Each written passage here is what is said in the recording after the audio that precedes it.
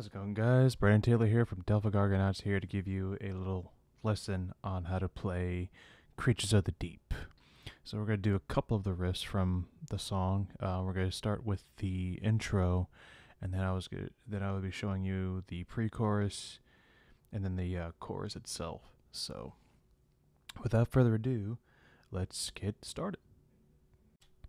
So the tuning that we're in is an open C, which from low to high, it's C, G, C, G, C, E.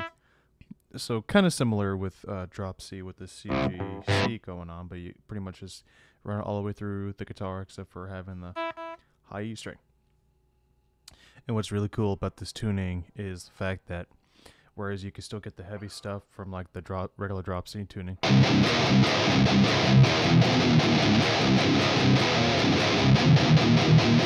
but when you actually go down and do a power chord on the lower strings, it becomes a suspended chord, so you get like this very lush sounding kind of thing. Help it with that being tune. Give me 1 second. Alright, sorry about that. As I was saying, when you use the power chord on the lower strings from the C, you actually get this more lush sounding kind of thing.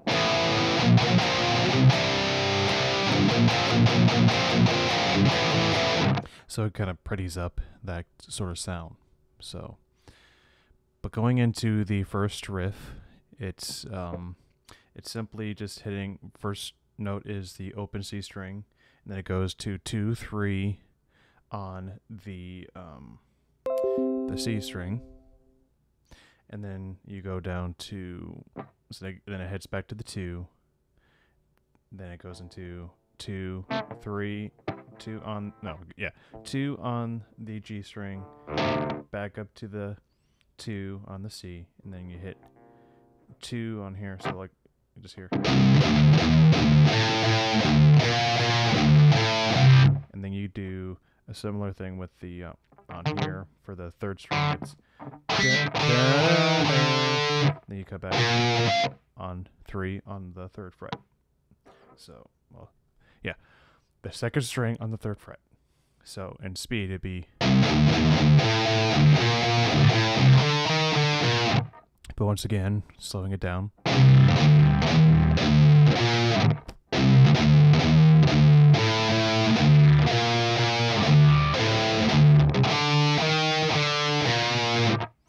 So, and then the second part is all of that.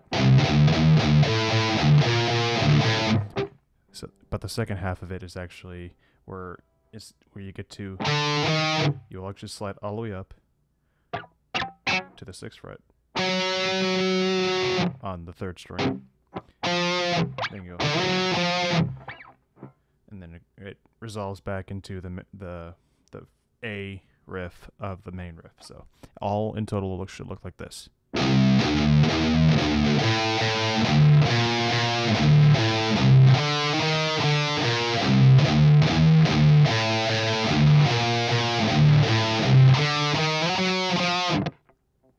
So it's a pretty simple riff, but it's pretty catchy. So all together it'll be like this.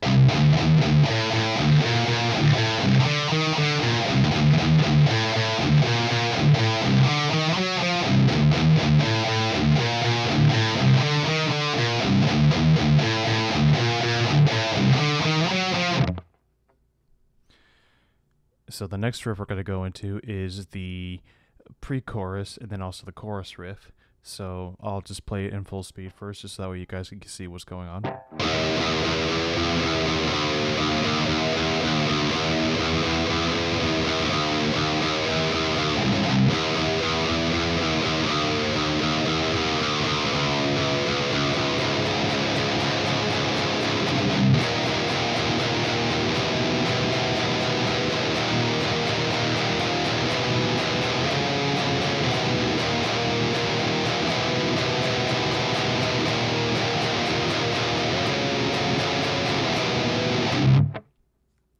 So when you're doing the pre-chorus, is pretty much all of it is being done by bending the string.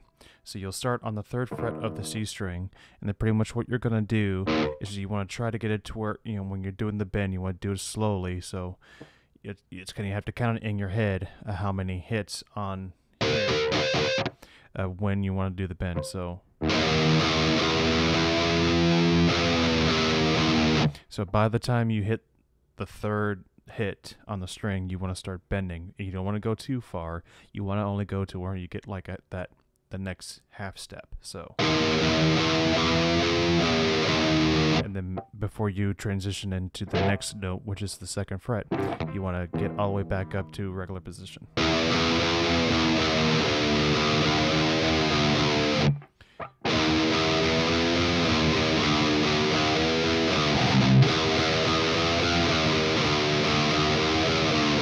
And then what's going on here is I'm simply starting on just the one string. But then I bring in a whole bar chord. So it'd be like this.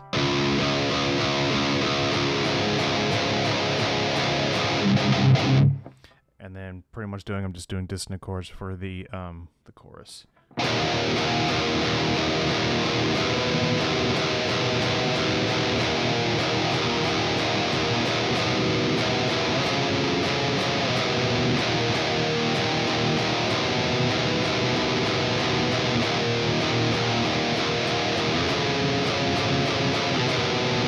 So it's 3, and then you're going to go on the 4th fret on the 2nd string to get that dissonant.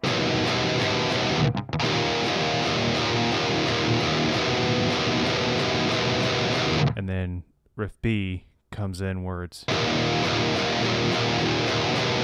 you slide up 2 frets up,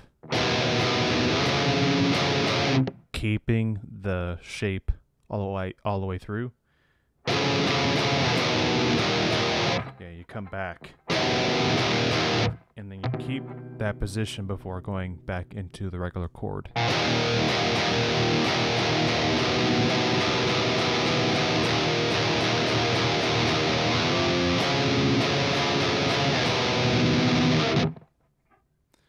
So yeah, this is a quick video on how to play the main riff, pre-chorus, and the chorus itself. So I hope you guys enjoy this video. If you guys want to see more videos of me going through like certain parts of the song, then let me know down in the comments. I appreciate your opinion. All right, you all have a good rest of your day, and I'll see you in the next video.